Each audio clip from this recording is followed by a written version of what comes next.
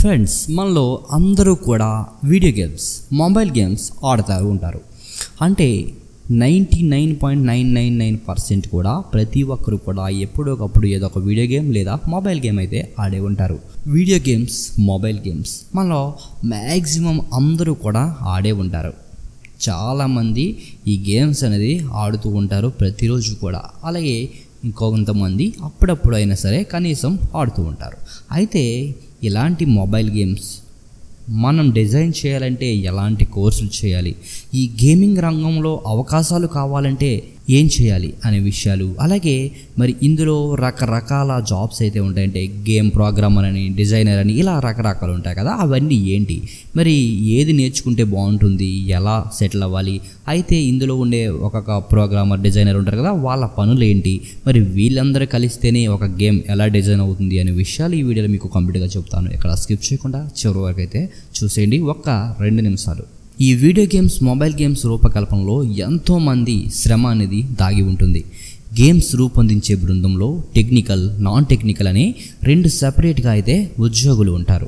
మరి technical పోస్టులకైతే engineering అభ్యర్థులు, అలాగే ఈ నాన్ టెక్నికల్ విధుల గురించి అయితే వేరువేరు అర్హతలు, నేపథ్యాలు ఉన్న అభ్యర్థులు అయితే అవసరం ఉంటుంది. మరి ఈ గేమింగ్ ఇండస్ట్రీలో game programmer, animator, game designer, visual artist, sound engineer, level architects, game tester, VFX artist, 3D UI artist, ఇలాంటి ఉద్యోగాలు అయితే ఉంటాయి.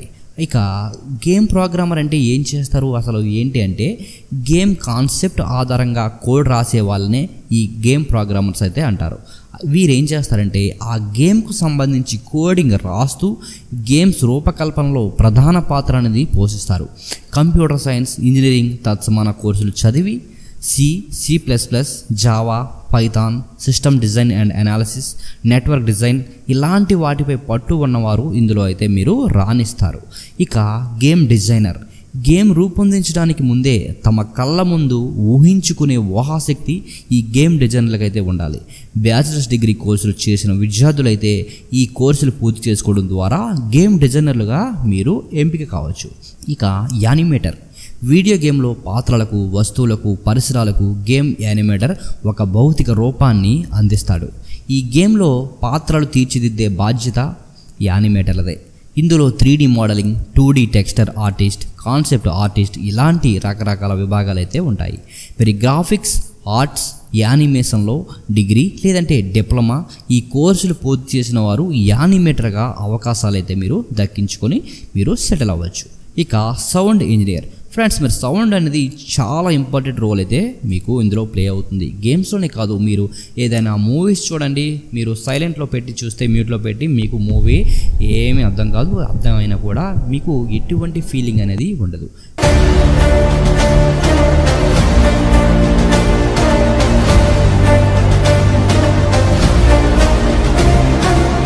మెయిన్ మనకి సౌండ్, ఏదైనా సెంటిమెంట్ సీన్ అయినా, లేదంటే ఏదైనా లవ్ సీన్ అయినా, ఏదైనా బ్యాక్గ్రౌండ్ మ్యూజిక్ వినగానే మనకి ఆటోమేటిక్గా మన బ్రెయిన్కి యాడ్ చేసి మనకి సెన్స్ చేస్తుంది అనమాట.